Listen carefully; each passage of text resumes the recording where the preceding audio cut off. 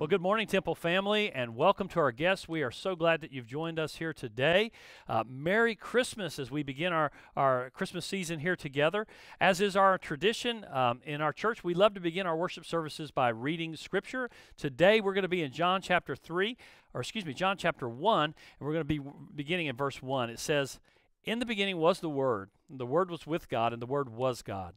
He was in the beginning with God. All things were made through him, and without him was not anything made that was made. In him was life, and the life was the light of men. The light shines in the darkness, and the darkness has not overcome it. There was a man sent by God, whose name was John. He came as a witness, to bear witness about the light, that all might believe through him. He was not the light, but came to bear witness about the light. The true light, which gives light to everyone, was coming into the world.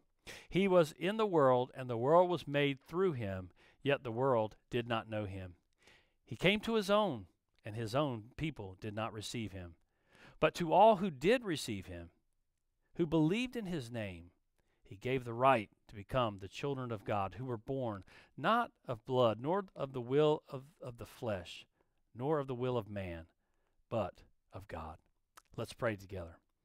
Thank you, Jesus, so much for your birth and your entry into our world, and we come together as a church to celebrate your first advent, and what a difference you have made in this world and in our personal lives. And we want to give you our best today. We want to glorify you, and we want to glorify the Father, and we pray that the Spirit will speak to us and challenge us and shape us into the image of you, Lord. Be glorified in everything we do in this service. In Jesus' name we pray. Amen. Good morning, Temple Baptist Church family. We're so excited that you decided to join us this morning for our online worship service.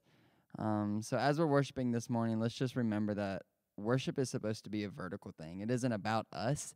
It isn't about, the problems that we're dealing with, but it's about glorifying God. So as we worship this morning together, let's keep that in mind, and let's really just give our all to Christ.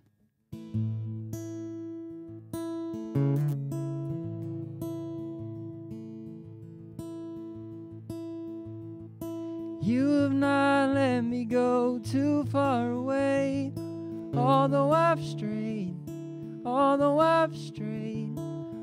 I have found is a love that remains,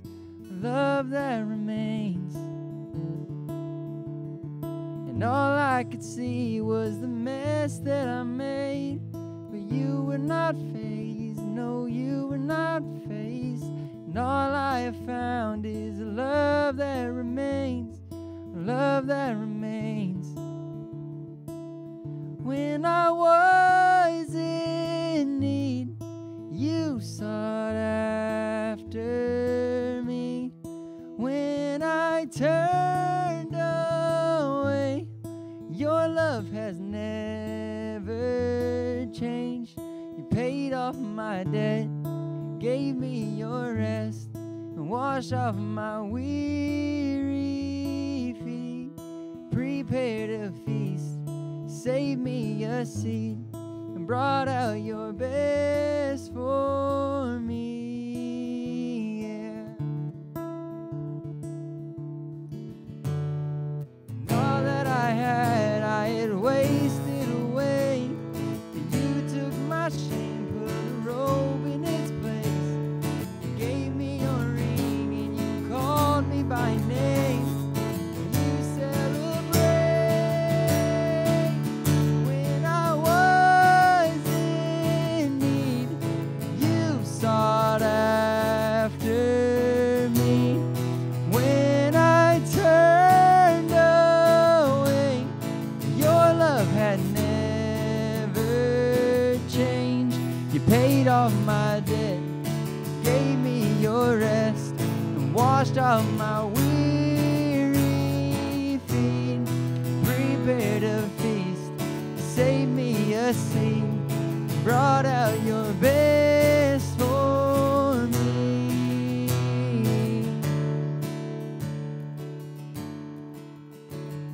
You have opened doors and open arms. You say I'm not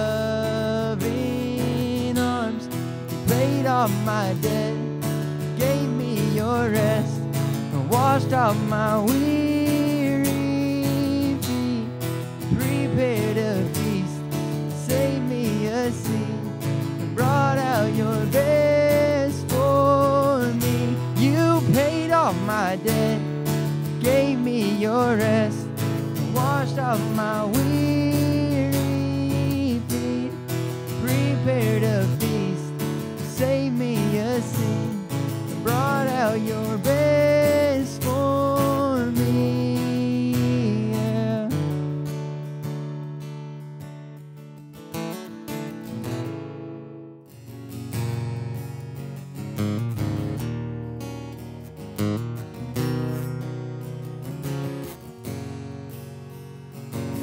Be thou my vision, O Lord of my heart, not be all else to me, save that thou art.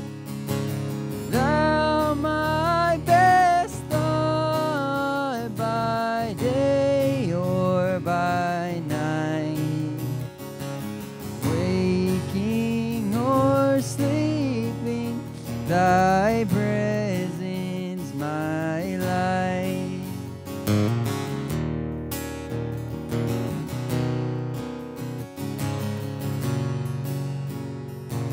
Be thou my wisdom, and thou my true word. I ever with thee, and thou with me, Lord. Thou my great Father, and I thy true Son.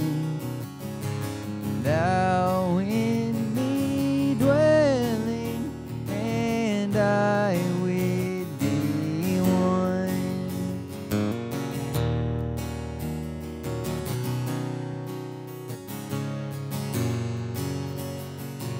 Riches I heed not, nor man's empty praise. Thou mine inheritance, now and always. Thou and thou only be first in my heart. High King of heaven, my treasure thou art.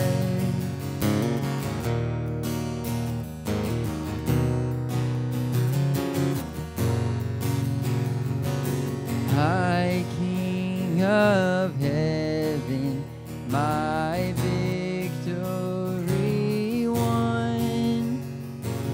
May I reach heaven's joys, bright heaven's sun.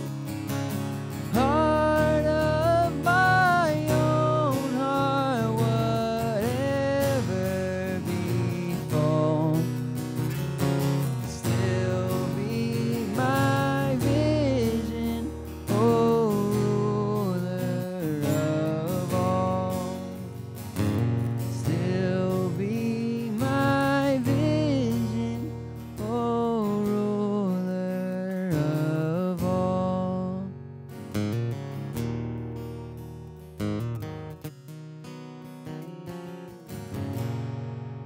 Well, good morning, Temple friends and family. Thank you so much, guests, as well, for joining us for our digital worship service this morning.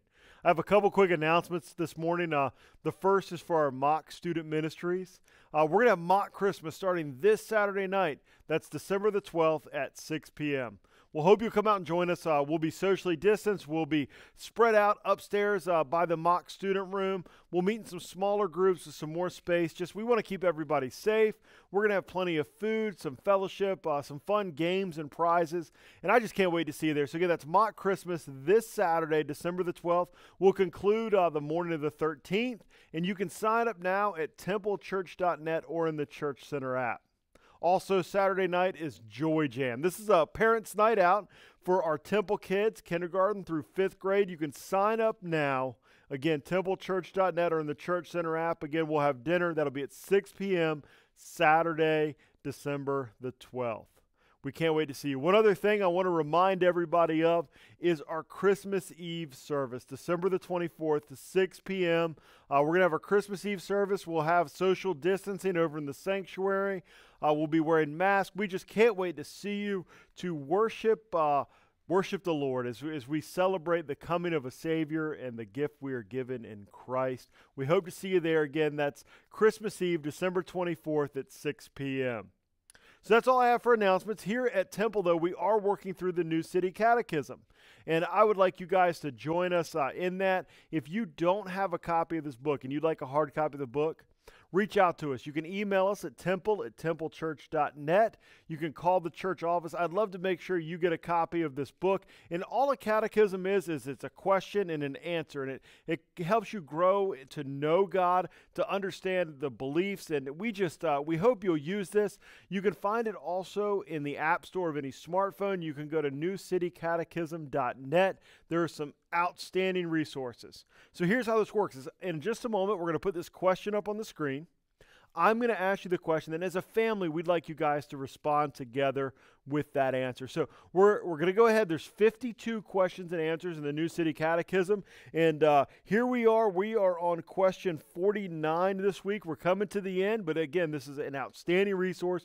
Question 49, it's up on the screen for you, is where is Christ now? And that answer.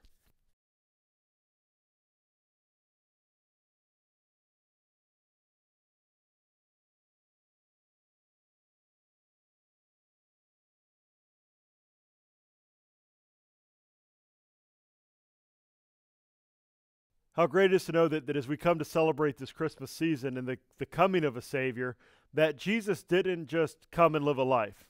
Jesus came, He lived a perfect life, a life we can't live, died a death we deserve, and defeated death at the resurrection. We now know that He's seated at the right hand of God, and I can't help but think of this scripture, Ephesians 1, verses 20 and 21. It says, He raised Him from the dead and seated Him at His right hand in the heavenly places, far above all rule and authority and power and dominion, and above every name that is named, not only in this age, but also in the one to come. He's at the right hand of God. He has power, and He's interceding for us. What great news that is for us. Again, if you don't have this resource, please reach out to us. We'd love for you to have this and use this as a family. I'm going to turn it over to Pastor Wes now as he prays over this week's offering. Well, this morning, as we give, let's remember a biblical principle. And that is that the Bible teaches that Christian giving must be willing and it must be free. Christian giving must be willing and it must be free. 2 Corinthians chapter 9, verse 7 says that each one must give as purposed in his heart, not grudgingly or under compulsion. Now, of course, when you read that, that makes you wonder, is giving just optional then as a Christian? And the answer is, of course, no. True Christian giving is both mandatory, but it's also voluntary. It's required by God. But God always wants us to be willing in our giving, and He wants us to be willing in whatever amount that we give as well. So in our church, there are 3 ways that you can give. Number 1, you can set up recurring giving at templechurch.net. Number 2, you can come by our church and drop off your gift in our drop box. And number 3, you can do text to give. Text this number, 84321, and any amount, and that will be counted towards your giving here in our church. And let me just ask, as an additional consideration this month, think about giving to our Lottie Moon Christmas offering. Our goal is $12,500, and we know things are tight, and we know with everything going on with COVID and just our world and the economy, it's a little harder this year to give. But in many ways, that means more because it's more of a sacrifice on our part. But I want you to pray about it. Give as the Lord leads you. It may be just a little bit. It may be that you can give a lot. We're not all created equally in terms of how much we can give. Some of us are really blessed and can give a lot more. And if that's you, praise God. But whatever you can give, just give to the Lord and give it gladly, as the Scripture says. Thank you so much for all that you do in our church.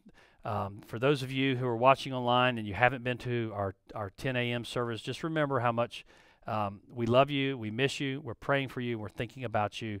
And thank you for everything that you do to pray for us and to support our church. And so let's pray together. Lord, we give you these gifts today as an expression of our gratitude to you for all that you have given to us. You have been kind to us. You have helped our church through a very difficult season, and I know that you're going to continue to be faithful. So today we bring our tithes and our offerings to you. We pray that you bless these gifts and you use them to do great things in this church and beyond. May your kingdom grow through our faithfulness, God. In Jesus' name we pray. Amen. Well, it's hard to believe that December is already here and we're focusing on Jesus' first advent, that is his first coming when he was born as a baby in Bethlehem.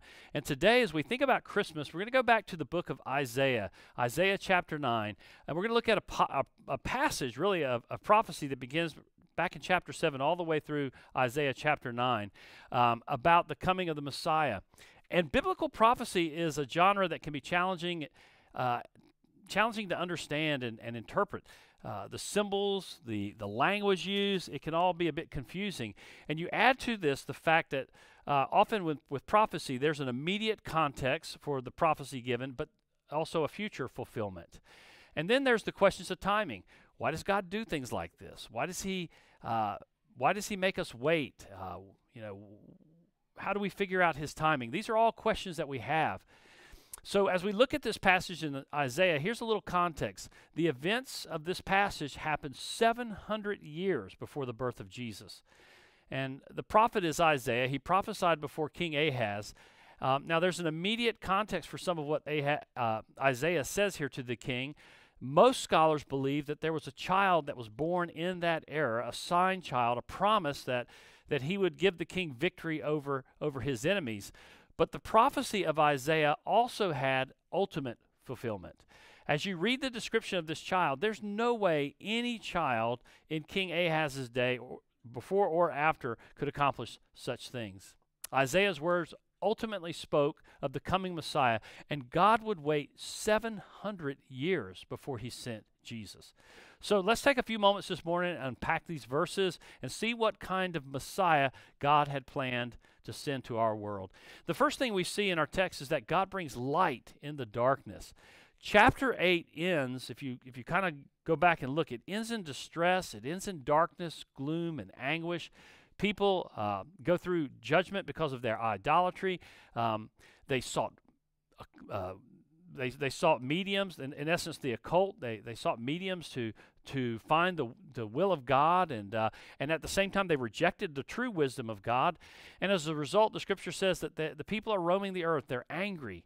They're in despair and darkness. They're cursing God and cursing their king. But chapter 9 opens with light. It opens with hope for people who grope and live in darkness. And so the promises of verses 1 and 2 come to a nation that is under judgment, both the northern and the southern kingdoms of Israel. But there will be no gloom for her who was in anguish, the Scripture says. In the former time, he brought into contempt the land of Zebulun and the land of Naphtali. But in the latter time, he has made glorious the way of the sea, the land beyond the Jordan, Galilee of the nations.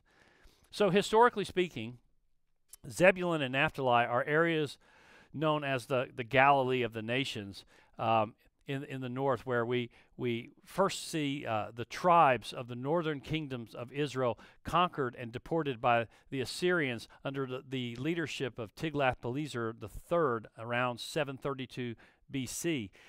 They were among the tribes of Israel. They were the first to know slavery, deportation, and despair. Well, fast forward 700 years, guess from what region Jesus launches his earthly ministry? Galilee. It is here that Jesus does his first miracle at the wedding of Cana in Galilee. The people of Galilee were the first ones to see the light of Jesus. Matthew chapter 4, verses 13 and 16 quotes this very passage in Isaiah as fulfillment of what God promised through the prophet many years ago. A few verses later in that same chapter, here's what Matthew writes. Jesus went throughout Galilee, teaching in their synagogues, proclaiming the good news of the kingdom, and healing every disease and sickness among the people. So in God's goodness and grace, he comes to the people, to his people first, where they had suffered the most. And from that place, he launched salvation for the world. So that brings us to verse 2, where he says, the people who walked in darkness have seen a great light. Those who dwell in the land of deep darkness, on them has light shone. With the coming of Jesus, God ushers in a new era of grace. Israel did nothing to accomplish this. They had rejected God. They had cursed God. They had consulted mediums instead of God. But amazingly, God would not let them go. And you know that's true of us as well. We have rejected God. We have cursed God. We have turned to other gods and put our trust in them. We have done nothing to earn his favor, and yet he loves us and he reaches down to us. To them, those people in Isaiah's day, and to us today, God graciously sends his son. But there's a second movement in this passage, and that is that God increases the joy of his people, verses 3 through 5. Look with me again in your Bibles. He says, you have multiplied the nation. You have increased its joy. They rejoice before you as with joy at the harvest, as they are glad when they divide the spoil. For the yoke of his burden and the staff of his shoulder, the rod of his oppressor, you have broken as on the day of Midian. For every boot of the trampling warrior in battle, tumult, and every garment rolled in blood will be burned as fuel for the fire. So in verses 3 through 5 here, God basically says he increases the joy of his people by defeating the oppressor of his people. That's the simple way to understand what he's saying. And the joy that they have here is linked to the defeat of Midian, according to verses 4 and 5.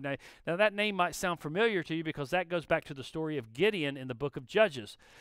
Just to give you a quick overview of what happens, the Israelites are oppressed by the Midianites. They cry out to God for deliverance. God raises up Gideon to be the deliverer of his people. But Gideon has some serious doubts about the assignment that God has given him. So in response to God sending him as Israel's deliverer, he says to the Lord, but how can I save Israel? My clan is the weakest in Manasseh, and I am the least in my family. In other words, imagine your family and the least likely person in your family to be the warrior, to be the deliverer. That's who Gideon was. That's who God chose. And if it wasn't intimidating enough for Gideon, God kept decreasing the number of soldiers that he would have to fight in the battle, because God says, you know what, if I send you in there with a bunch of soldiers, all you're going to do is brag when the victory is yours. You're going to go, look what we did. And God says, no, I want you to see that it's my hand that delivers you. And so by the time the battle actually began, it was very clear that the Lord fought for Israel. Without even a sword in Gideon's hand, without a sword in his hand, God defeated the Midianites. And so God caused the Midianite camp to turn on itself, destroying each other in the darkness of night, and as a result, their oppressors were defeated. But as Isaiah looks forward to the coming Messiah, he says that Jesus will defeat the enemy of God's people. Well, who would that be? Well, it would have to be Satan. Satan is our oldest and most formidable enemy, the Bible says. He is the enemy that has used sin to enslave us and the fear of death to overwhelm us. But through Jesus' own death and resurrection, Jesus destroys the power of sin, and death loses its sting. And the Scripture says Satan is defeated. But there's more good news about this Messiah that God is going to send, and that is that God sends a Savior. He's very specific. God will not leave his people to be in despair and ruin. God has an answer for the people that have been walking in darkness, and it is, amazingly, the birth of a child. Right? It's not more weapons. It's not a greater military. It's not something new, something amazing that would give them some type of military advantage. No, it's the birth of a child, but not just any child. This will be the most unique child in history. He will be both human and divine. 100% man, 100% God. God's answer, in fact, is so unlikely, so unexpected that it becomes a stumbling block for the Jews. I mean, how can God be both human and divine? That made no sense to the Jews. And indeed, there's a great mystery to the incarnation. J.I. Packer, one of the greatest theologians of our era, wrote about this mystery in his classic work, Knowing God. In it, he writes, the supreme mystery with which the gospel confronts us is in the Christmas message of incarnation. The really staggering Christian claim is that Jesus of Nazareth was God made man, that the second person of the Godhead became the second man, determining human destiny, the second representative, head of the race, and that he took humanity without loss of deity, so that Jesus of Nazareth was truly and fully divine as he was human. Here are two mysteries for the price of one: the plurality of persons within the unity of God and the union of Godhead and manhood in the person of Jesus. It is here, in the thing that happened at the first Christmas, that the profoundest and most unfathomable depths of Christian revelation lie. Quote, "The Word became flesh." God became man. The divine Son became a Jew. The Almighty appeared on earth as a helpless human baby, unable to do more than lie and stare and wriggle and make noises, needing to be fed and changed and taught to talk like any other child. Wow, he puts it really well. When you think about it in those terms, it is truly amazing and mysterious how God accomplishes this. So what do we specifically learn about this child, this coming child? Well, first of all, we learn that he is a gift for us. Twice in verse 6 we see this. It says, "For to us a child is born. To us a son is given." So Jesus is given to benefit us, to help us. He is for our greatest good. Secondly, we learn that this child has authority. The text goes on to say that the government shall be upon his shoulder. You know, sometimes when we walk into a situation that seems chaotic, we ask, who's in charge here? And because everything just seems so crazy. Well, I think that describes the world. The world at times feels chaotic and despotic, fractured and corrupt. But when King Jesus steps onto the scene, there will be no question about who is in charge. He'll be running the world with perfect righteousness and justice. He is the answer that the world has for a perfect leader and a perfect government. The third thing we learn about the coming child is that the coming Messiah will have the perfect resume. There's a fourfold description of the Messiah here in verse 6 that kind of showcases, at least in part, his humanity and his deity. First, we see that he is wonderful counselor. This speaks to the wisdom of the Messiah. The scriptures say that as a boy, Jesus grew in wisdom and favor with man. In fact, the wisdom of Jesus was so evident in his earthly ministry that when he taught in the synagogues, the people asked, where did he receive such wisdom and such power to perform miracles? In 1 Corinthians, Jesus is described as the wisdom of God and the wisdom from God. And finally, in Colossians 2, Jesus is described this way: in whom all hidden are the treasures of wisdom and knowledge. So this morning, do you need wise counsel? Do you want to live your life with the least amount of regrets? Do you want to know the right path that you ought to take in your life? Well then, know Jesus, for in him you will know wisdom. The second thing, though, we learn about this child is that he is mighty God. And this speaks to, I think, the divine nature of the Messiah. So he is mighty like a great warrior, but he's also divine. He defeats his enemies. And so if he is for us, who can be against us? But Isaiah has more to say. He says also that he is everlasting Father. You know, Father is a human word that we can all relate to. But when you put that word everlasting or eternal in front of it, we get a picture that something supernatural is going on here. That this is a Father without beginning or without end. He's a Father that loves us and watches over us. He gives good gifts to his children. He will never leave us and never forsake us. Well, finally, he gives one more description, and that is that he is Prince of Peace. Throughout history, great kingdoms have risen and fallen. All have promised prosperity and peace. Some have delivered on this for a season, but in time, all failed, and eventually all kingdoms of this world will fail. But notice verse 7 with me. It says, of the increase of his government and of peace, there will be no end on the throne of David and over his kingdom. So as King Jesus He will establish his kingdom with unending and ever-increasing peace and prosperity. Now, you might think, hold on, I've got some questions here, because there's a disconnect, I think, for a lot of people at this point when we talk about the Messiah. I mean, if Jesus is the Messiah, then why haven't we seen these things happen? And especially among Jewish people, this is a real stumbling block even till this day. I've read many articles about this. I've had conversations with Jewish people, and so the question kind of goes like this: if Jesus is the Messiah, where's your proof? Because if Jesus is the promise of Messiah, then where's the worldwide shalom that the Messiah is supposed to bring? You know, the wolf that lies down with the lamb, the peace between nations, the wholeness of life experience. And I think, frankly, these are good questions. But I think what's not understood is that Jesus has, according to the Scriptures, 2 Advents. Right? So the first we celebrate at Christmas with his birth. The second Advent, or his second coming, is what we watch for and wait for and long for.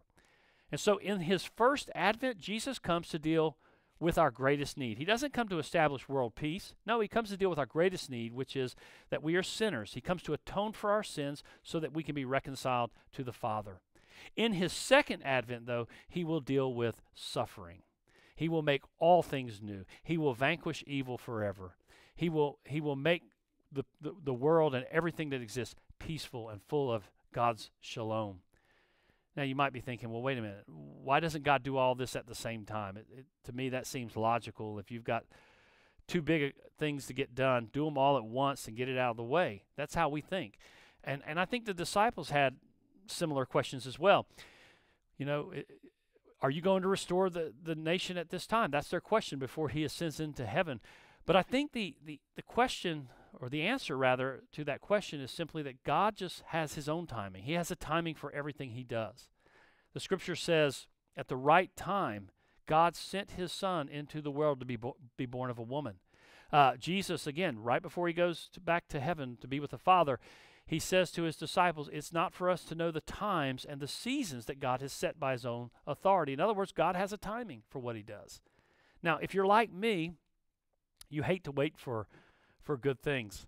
I ordered something the other day, and first of all, for me, 2-day shipping is too slow. I want it right now. That's just kind of me. So I ordered something the other day. Didn't order it from Amazon, where I usually order from and get my 2-day shipping. I had to order it from another company, and it took forever. And I kept going back every day and checking my tracking number and then refreshing the page to see, is it getting closer? Is it ever going to get here? See, I absolutely hate to wait. But sometimes waiting is necessary. Even if you don't like it or if it doesn't make sense to you, think with me for just a moment, how many good things in life take time? So, for example, it takes time to have a baby. It takes time to plan a wedding. It takes time to make really good pot roast. It takes time to fall in love. So many good things rightly take time.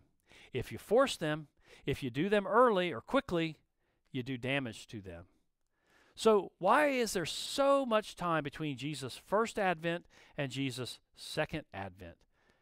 Well, God waits because of his wisdom, because God alone knows the right time. Now, let me point out a couple more things and then we'll be done. Look again at verse 7, because it tells us something very important about this coming messianic kingdom and the government that Christ will have. It says, of the increase of his government and peace, there will be no end. Think about that for a moment. Peace and goodness in the coming kingdom will never be interrupted by evil, and things are just going to continually get better and better. You know, so many people think that heaven's going to just be this really boring place, and honestly, they are just so wrong. We will never stop learning about God. We will never stop loving him. He will always be revealing more of himself and more of his plans for all eternity. And so again, Jesus is the answer. He's the longing of the human heart for that perfect leader and that perfect lasting government. And Jesus, by the way, will be a very different kind of leader, or you might say king. At the end of verse 7, here's what it says. It says, he will be to establish and uphold it with justice and with righteousness from this time forth and forevermore.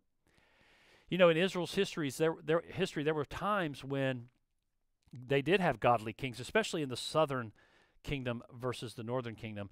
And so at times they had godly kings who reigned and peace filled the land.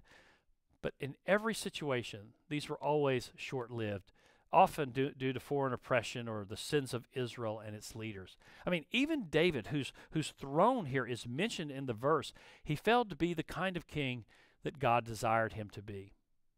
Though Jesus is a human king, he will not be corruptible like the kings of the earth. Jesus will never be cruel. He will never take bribes. His decisions will be always just, and he will always be righteousness. But looking at all of that, what does Jesus do for us first? How does he first make peace? Because now we're talking about ultimate peace. Let's back up just for a moment to his first advent. How does Jesus make peace primarily for us in his first advent? Well, he does it through his death on the cross. While we are still sinners, alienated, enemies of God, Jesus dies for us, and through his death, he establishes eternal peace for us. Well, let me add one more thing and we'll be done. Number 4, God's passion for us is the impetus for the Messiah. God's passion for us is the impetus for the Messiah.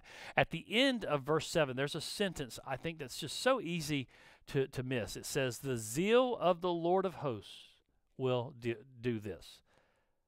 God's zeal, God's passion will accomplish all the goodness that Isaiah is describing in this passage for us. It is the passion for the Messiah, and it is the passion that God has for his people that accomplishes everything that is good for us in our history and in our future. And what a picture, again, brothers and sisters, this is, I think, of grace.